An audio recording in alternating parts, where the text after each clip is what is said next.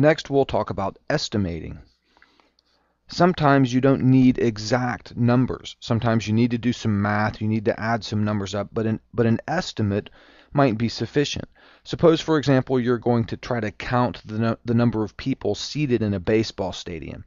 And a baseball stadium is big and has a lot of people, and it's divided into sections, and you could add up all the people in each section, but it might take a long time. Let's take a look at these numbers. Suppose they're seated like this. You've got so many people in section A and so many people in section B, as you see here. Well, we could add these up, but adding them up would take a long time. It's kind of tedious to add all these numbers up. There'll be a lot of carrying, a lot of little computations, a lot of opportunities to make a mistake. Even if we did it on a calculator, that's a good bit of typing, and it's surprisingly easy to make typographical errors just hitting the wrong key on a calculator. But it might be sufficient just to get a rough estimate of the number of people in the stadium. So what we can do in this case is round each of these numbers to the nearest 100, and then it will be a lot easier to add them up. So in section A, instead of saying 128 people, I'll call that 100. It's approximately 100. And in section B, instead of 188, well, that's approximately 200 people. And in each case, we round to the nearest hundred. So section C, we think of that as 400 instead of 417. Section D would be 500. E gets rounded to 300. And F gets rounded to 700. So all those numbers are now rounded to the nearest hundred. And then we can add them up. And this becomes really easy. You can do this in your head, and watch how I do this. I see the 700 and the 300, and in my mind I group those. It's easy to see that those add up to 1,000. And then I see this 500 and 400. Those together add up to a 900, and this 100 there gives me another 1,000. So that's 2,000, and then this 200 right here in addition to that. So it adds up to a total of 2,200, and that's my answer. That's not the exact answer, but that's pretty close. Should be close to around the nearest 100.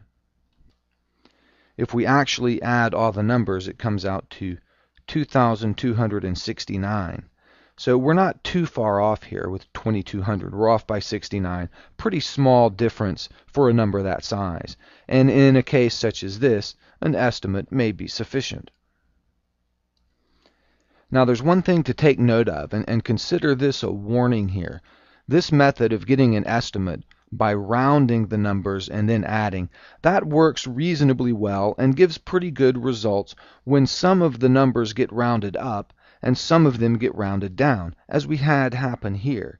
You see the 128 got rounded down to 100, and the 188 got rounded up to 200. And in every case, the number either got rounded up or rounded down, and some were rounded up and some were rounded down. So the rounding introduces an inaccuracy in your answer.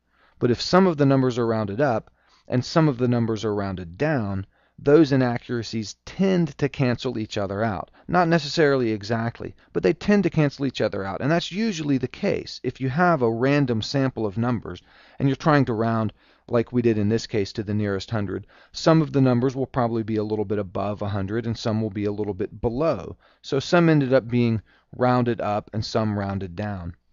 It's possible, though, for most or all of the errors to be rounding in the same direction. So just by chance, most or all of the numbers could end up being rounded up or being rounded down, and the errors could accumulate to a large total. So this method is not foolproof. It's a reasonably good way to get an estimate, just round the numbers and get an estimate, but it's not perfect.